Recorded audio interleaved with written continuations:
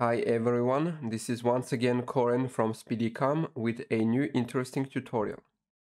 Today we are going to see how you can automatically add a product to the cart of your Shopify store. I think this system is going to be useful for a lot of people. For example, let's say you have a free product you can offer for all the people that get something from your store, then it's going to help your conversions. Or maybe you have a product that doesn't cost you much and you want to sell it for, I don't know, $5 or $10, then it's going to be a useful upsell and you're going to earn a little bit extra for each order. Before we begin, you will find the link to the written tutorial in the description of the video. And I would also like to remind you to subscribe to the channel not to miss out on any of the upcoming videos, and please like the video, leave a comment if you've enjoyed it, and let us know what we can do better or what kind of tutorials you would like to see. And lastly, I want to suggest you to check out the Speedfly theme. It's one of the best in Shopify. So the first thing we're going to do is copy the code that you can find in the tutorial. Then we're going to go to edit code of the theme,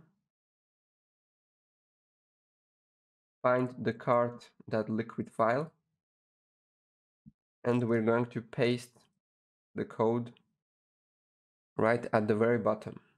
After that, the next step is about customizing the different options of the code.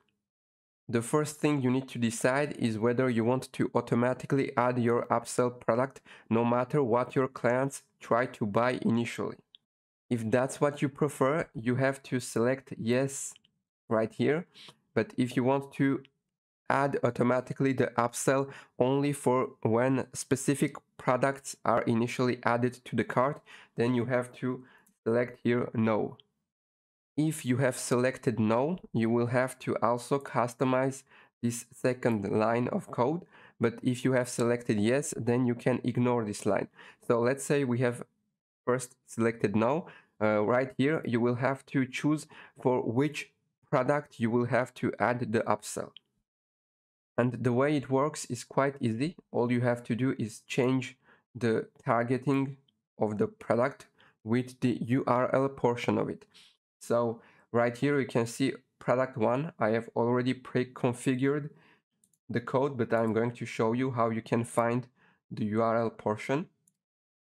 So right here, what you see here at the end of your product URL is what you need to copy.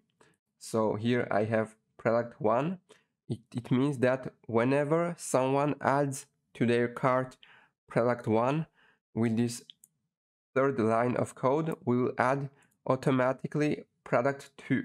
So right here, I'm going to show you product 2.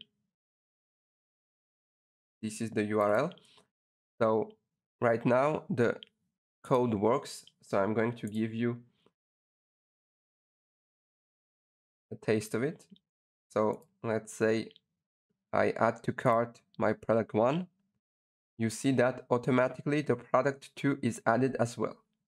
But if I remove this now and try again with the third product, you're going to see that it will not add the upsell. So what you can do is go back to the code, click yes here, which will mean that the second product will be added automatically no matter what we do with the store. So I'm going to try again with the third product, and now you will see the upsell works.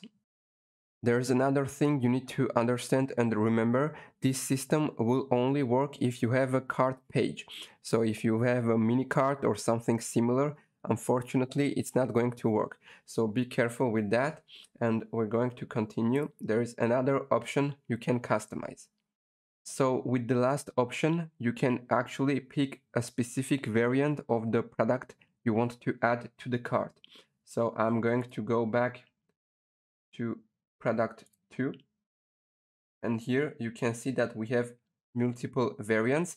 By default, it's always the first variant that's added, but if you want a specific variant, You can, for example, pick it and then click on edit. And you will see here at the end of the URL section, there is an ID of the said variant. So if I want to add the variant M, this is the ID that I'm going to copy. And all I have to do is just replace this text with the ID. Now, if I try this,